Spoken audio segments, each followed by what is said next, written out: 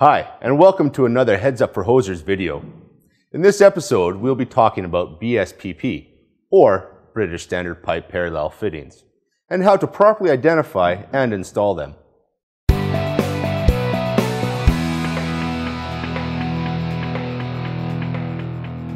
As we saw the last time we dealt with British pipe thread, BSPT, or British Standard Pipe Tapered, had some shortcomings that caused them to be unreliable. To combat this, the BSPP fitting was created. BSPP stands for British Standard Pipe Parallel. When using the BSPT, sealing is all done by the crushing of threads together, which creates a multitude of problems. To eliminate one of these problems, for example, screwing together the rigid connections of the hose and fittings, the female BSPP swivel was created.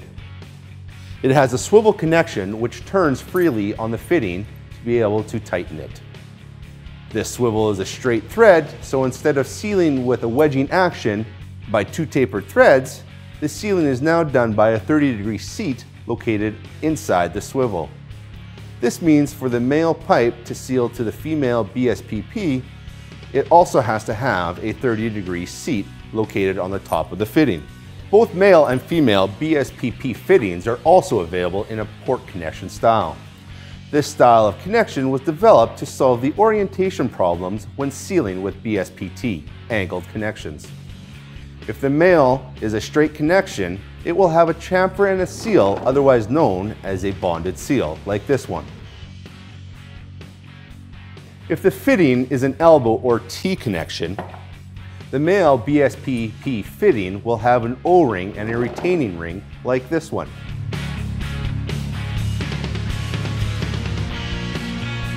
It will also have a lock nut to allow for orientation of the fitting in the required direction. The female BSPP port connection is a straight thread connection with a spot face, where the O-ring and bonded seal will lie against the flat external surface of the BSPP female port. Although British threads are European, they are commonly mistaken for metric. They are not metric threads because they are still measured using imperial units. BSPP comes in a wide range of sizes, from -2 to -48. A dash size is the determination of size for hose, tubes, and fitting measurements. This is measured in 1/16-inch segments.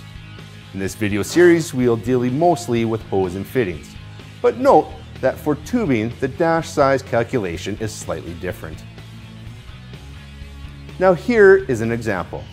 So when dealing with most types of hose, -32 equals 32 1/16-inch segments, which equals 32 16ths, or 2-inch hose ID.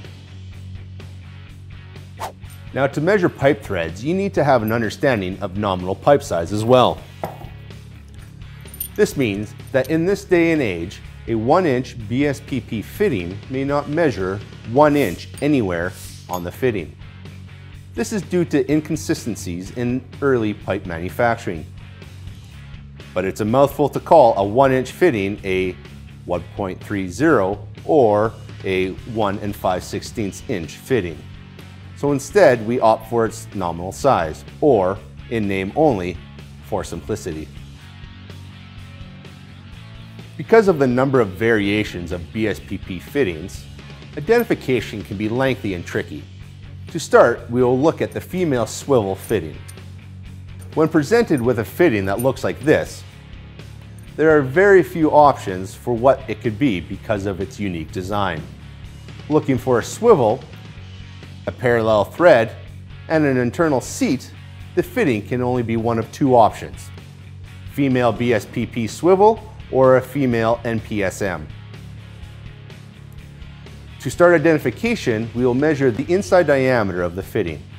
Because this is a female fitting with a straight thread, you can measure the inside diameter, or ID, at any point on the thread length. This ID measures 1 7/32 of an inch. Confirm the nominal size by subtracting 1/4 inch from the ID measurement. Consulting the book we will have to choose between NPSM and BSPP to identify this fitting. So let's start with the BSPP section.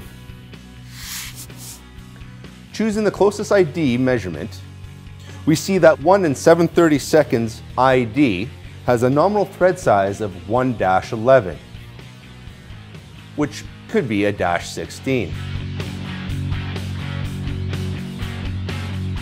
Using the thread pitch gauge, we find the number 11, and we can see that this is a -16 female BSP fitting. Since this fitting is so similar to the NPSM, if you do not get a good fit with your thread pitch gauge, then you should consult and confirm with the NPSM section of your book. Now, you aren't out of the woods yet. Referring to these size charts, we can see that when dealing with -8 or -12 fittings, these two share the same nominal pipe size and thread pitch, making identification between them nearly impossible.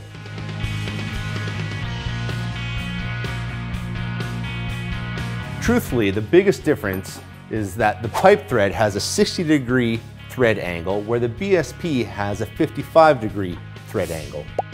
This means that even though they feel like they'll thread together well, the difference in the thread angle means that the true seal is never formed and there is a chance of leaking. So how do you tell the difference between them? Well, we recommend that you question what equipment this fitting came off of. Depending on the type of equipment and the country of origin of said equipment, you can have a sense of what type of fitting you are working with. For example, if the equipment is from a European manufacturer, your fitting will most likely be a BSPP rather than an NPSM. It is a rare circumstance that you will get to this point, but for a -8 or a -12 NPSM fitting, it is important to note that these fittings are extremely similar, and so this mix-up could be possible. Although there are 3 different types of BSPP male fittings, they are all measured the same way to confirm size and thread pitch. We will use this fitting to show the steps we will use for all BSP male fittings.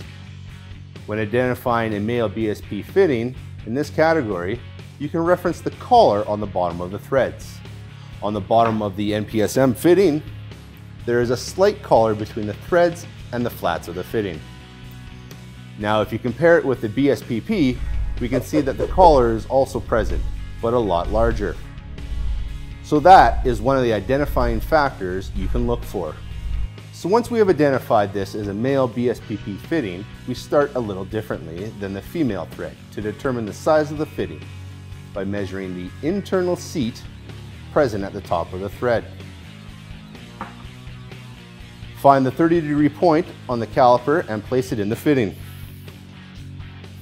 Here we can see that because the caliper is at a 90-degree angle to the fitting, the seat in the fitting is in fact a 30-degree seat.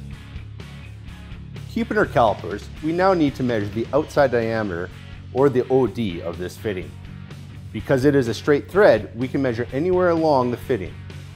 Just make sure to angle your calipers to get the proper result. This measures 1 1/32. Subtracting 1/4 from this measurement will give us our nominal thread size.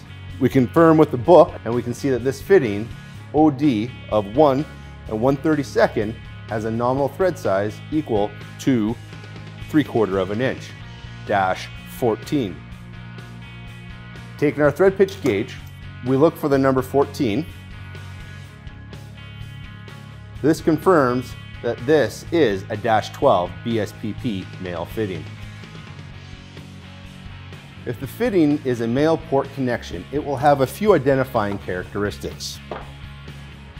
A straight port connection will have a bonded seal and a 30-degree seat. We will measure it in the same way as we previously measured BSPP male fittings. If the connection is an angled BSPP port, it will have an adjustable lock nut, an O-ring, and a metal retaining ring. We will measure it the same way, but you do not have to confirm that there is a 30-degree seat because there will not be one on an angled BSPP port connection. As you can see, BSPP port connections also look very similar to ORB connections. On the straight connections, BSPP will always have an internal seat where the ORB will not. Also, instead of an O-ring, you'll have a bonded seal like this one. Elbow and T BSPP port connections will look even more like ORB connections. The biggest difference here is that there will always be a retaining ring like this one, where the ORB fitting will not have that. These fittings can always be confirmed by measuring the OD and confirming the thread pitch, but at first glance can be easily mixed up with the other fitting. Something to note for British pipe threads, frequently the thread size is expressed as a fraction or preceded by the letter R or G. The R represents a tapered thread and the G indicates a parallel thread. For example, the nominal size of a BSPP 3/8-19 may be expressed as a G 3/8. The -12 fitting that we just measured, with a nominal thread size of 3/4-14, may be expressed as a G 3/4. Now we will get into how to install the different types of BSPP connections. Because there are two types of BSP fittings, port and non-port connections, they will install slightly different.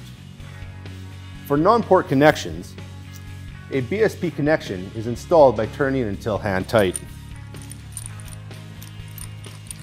Once you have it hand tight, you will need to complete 1.5 turns to ensure it is tightened. Leaks in a BSPP connection are commonly caused by either simply being too tight or not tight enough. If you do over-tighten, you can mushroom out the seat of the fitting. And in that case, it is recommended that you replace the damaged pieces and attempt to tighten again. If your seat on the other male or female connection is damaged or pitted, it can create a leak path. So here at Gregg's, we recommend that you change your fittings. When installing a straight male port connection, the same method will be done, but we will want to check to see if the bonded seal is damaged. If it is, we recommend replacing it with a new one. Now when installing an elbow BSPP port connection, first we want to check that both the O-ring and retaining ring are in good condition and not damaged in any way. If they are, these parts are replaceable, so you do not have to replace the whole fitting. Next, check that the washer is not loose in any way. If it is, the fitting will need to be replaced, as this part of the fitting is not replaceable. Now we will use the port in this pump to demonstrate. We will back off the jam nut, pull back the washer, the O-ring, and the retaining ring. We will lubricate the O-ring with some fluid from the system, and then we will screw the connection in hand tight.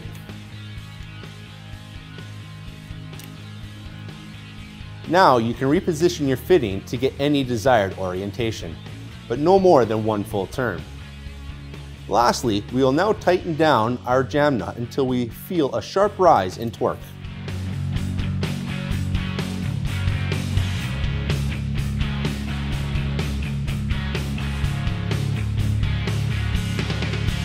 Voila! BSP fittings can also resemble many metric German din fittings, a fitting we have not talked about yet.